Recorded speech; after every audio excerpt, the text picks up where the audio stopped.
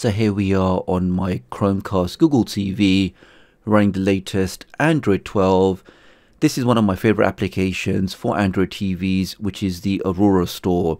Now with this application, you really can access the entire Google Play Store. So not just applications limited to your device, but the entire Play Store.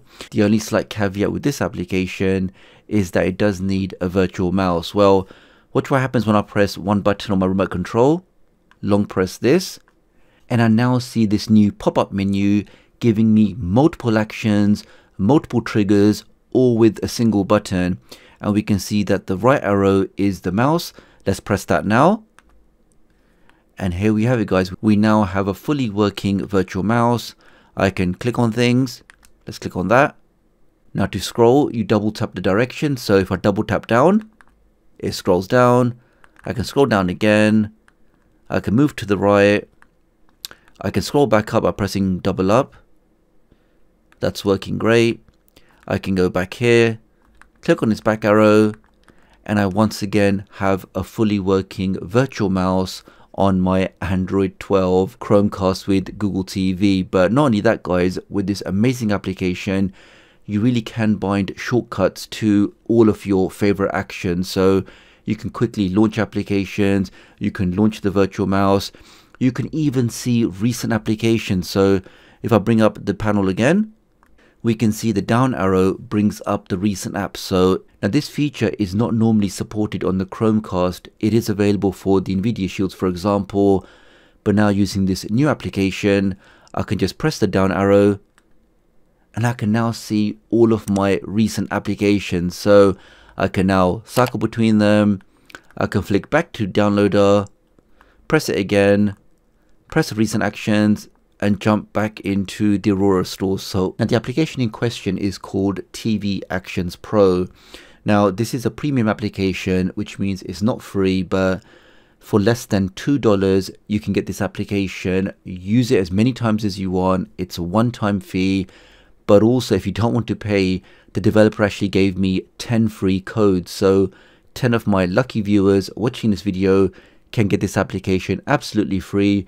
Just make sure you watch this video to the end so you can find out exactly how you can get that. But really, guys, when you look at some of these features, we can now remap one button into 5 distinct actions. So in my example, I was using the back button, and you can now set that as your mouse toggle, as recent apps. You can bring up a media player, you can set a sleep timer, and really so much more. Here we can see some of the other features, like you can enable a sleep timer, you can quickly access your Bluetooth manager, a media control panel. So really just maximum flexibility with this application.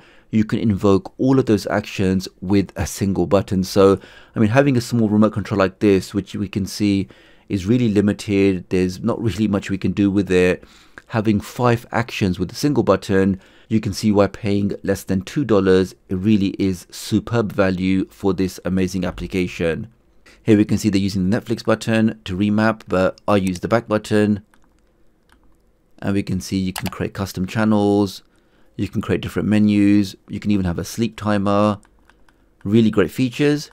Okay, so let me now open this up for the first time and I'll show you the most popular thing you're trying to do, which is how to set up a virtual mouse on the new Chromecast Google TV running Android 12. Okay, so when you first open up the application, this is what you'll see. Again, it's telling you that you can have 5 distinct actions with a single button. You can also set single click and double click actions. Let's click on continue. Okay, so the very first thing we need to do is to turn on the accessibility services. So very nice and easy. It tells you I can click on agree. It takes you into your settings. We can see inside settings, I have accessibility. I can now scroll down and we should now see a service for the TV Quick Actions Pro. So let's just turn that on. That's now all done.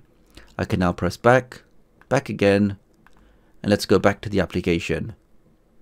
Okay, now the other thing you need to do, because this is running Android 12, for you to enable a virtual mouse, you have to open up or enable one of the experimental features. Now to do that, let's get on your settings, go over to the right, and where it says ADB, let's click on that.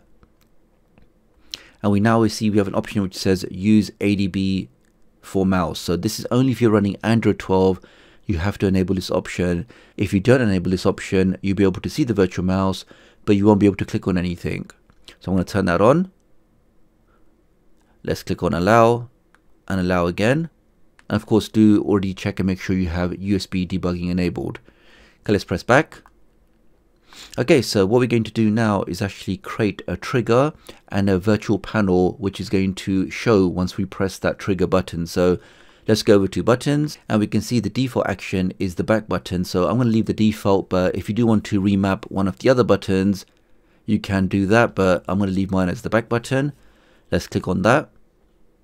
Okay, so we can see that the button needs to be enabled. Let's turn that on. That's now enabled, but before we assign something to the long press, we have to now create a virtual panel. So let's go back again, back one more time. Now where it says menus and panels, let's click on that, and let's click on create a menu. Okay, so we can leave the default as menu 1. In fact, let's just give it a name. Let's just call it tdoctoruk. Why not? That's now all done. Okay, I can now click on OK. Let's just pick a random icon for the panel. Let's go for this one over here. Okay, and now what are the actions? So let's click on that, and we now have up, left, the actual select button, down and right. So now we can say, for example, when I press up, let's click on that. I want to load a certain application, so I like to load downloader. Let's click on that. That's now bound to the up button. For left, let's go down. We can launch YouTube. So that's left. And now for down, let's go to feature. I'm going to enable recent apps. Let's click on that. And for the right, I'm going to enable the virtual mouse, which is the cursor. We now have those 4 actions bound to that single button. Let's press back again. And we now have this new panel. So all we have to do now is assign this panel to that long press. So let's press back again. Let's go over to buttons and actions. We have the back button. And now when I do a long press, let's click on that. I can say I want to load the tdoctoruk panel. So let's click on that. That's now all done.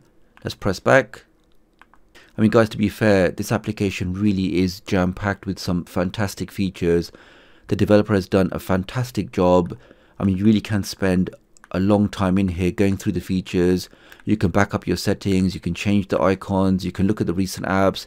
He really has made a fantastic app. And again, guys, for $1.99 or for under $2, I really think it's superb value. So now we've finished all of that. Let's now actually put that into action. Press the home key. Now wherever you are, in whichever application, if you want to bring up your quick panel, I just long press the back button. So 1, 2, there it is. And we can now see the shortcuts. So up is the downloader, left is YouTube, down is the recent apps, and the right is the virtual mouse. Let's go to downloader, 1 click, and we are straight into the application. Now in here, if I want to bring up a virtual mouse, long press back. And this time I'm going to press the right arrow. And do we now have a virtual mouse? I can now click on things. I can move things around. I can go to the browser, double tap down again, scrolling down, double tap up. That scrolls back up, and that's working absolutely fine. So wherever you are, guys, you can press the home button. You can press back once to turn off the virtual mouse. If I'm now inside YouTube, again, if I want to bring up the panel, long press the back button. I see the menu there. If I want to see my recent apps, I can press down. And I can now see all of the apps running in the background. And also with 1 click, I can click on close all. I mean, that in itself is a superb feature with this application. And if you want to get this application absolutely free, just leave me a comment below and tell me why you prefer Android TV devices over the Amazon ones.